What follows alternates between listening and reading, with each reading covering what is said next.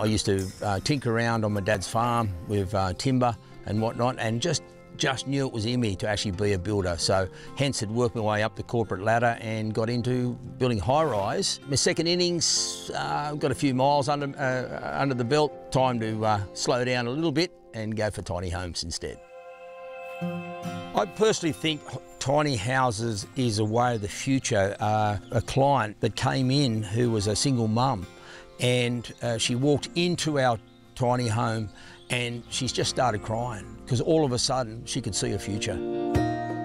Rick, hello. Hey Bree, how you going? Good. How are you? Good. Well, I'm here. We are so far from Sydney. I'm quite intrigued though because I can see a staircase up there. Instead of a 7.2 metres long, we've actually gone 8.2. What that does, that allows us to put in 3 bedrooms, 2 bedrooms upstairs and another bedroom downstairs. So that staircase you see, that's going up to the master. I would like to see all 3 of these bedrooms. I'm going to count them because if you fit 3 bedrooms in here, I'm going to be seriously impressed. Yeah, well, let's go and have a look and check it out.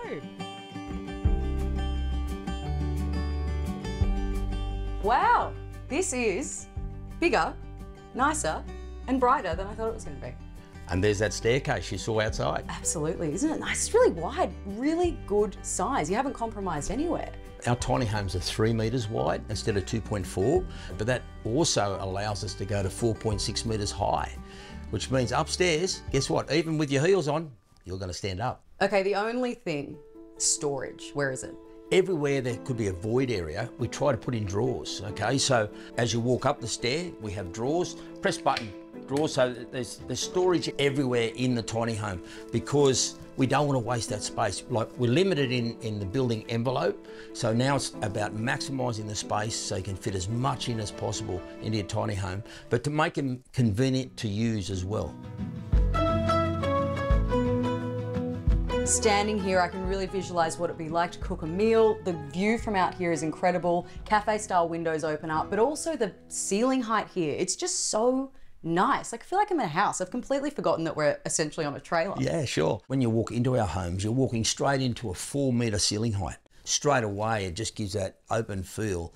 And I think psychologically, you don't feel claustrophobic, you know? Yeah, absolutely. Yeah. Couldn't agree more. Now, I am dying to see this master bedroom because you've promised that I could fit a king bed in here, so I'd love to see it.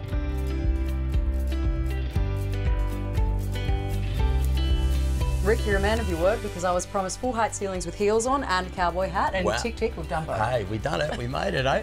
And that was one of my fundamental things getting into tiny homes, that I wanted, like, as if I designed it as if I was going to be living in it. Yeah, and from what you've told me, there's so many different things you can do pending how you want to use the house, how you want to live, like very custom, which is so cool. You can't do that. That's right.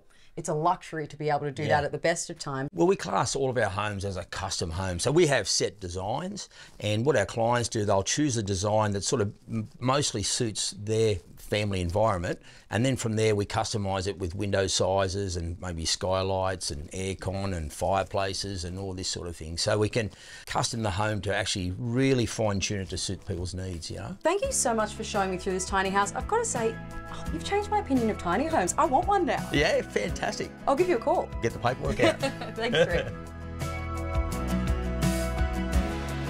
I've stayed in tiny houses before, and I always love them, but I leave thinking I couldn't live here full time. This one's different. It's not just a tiny house, it's a tiny home.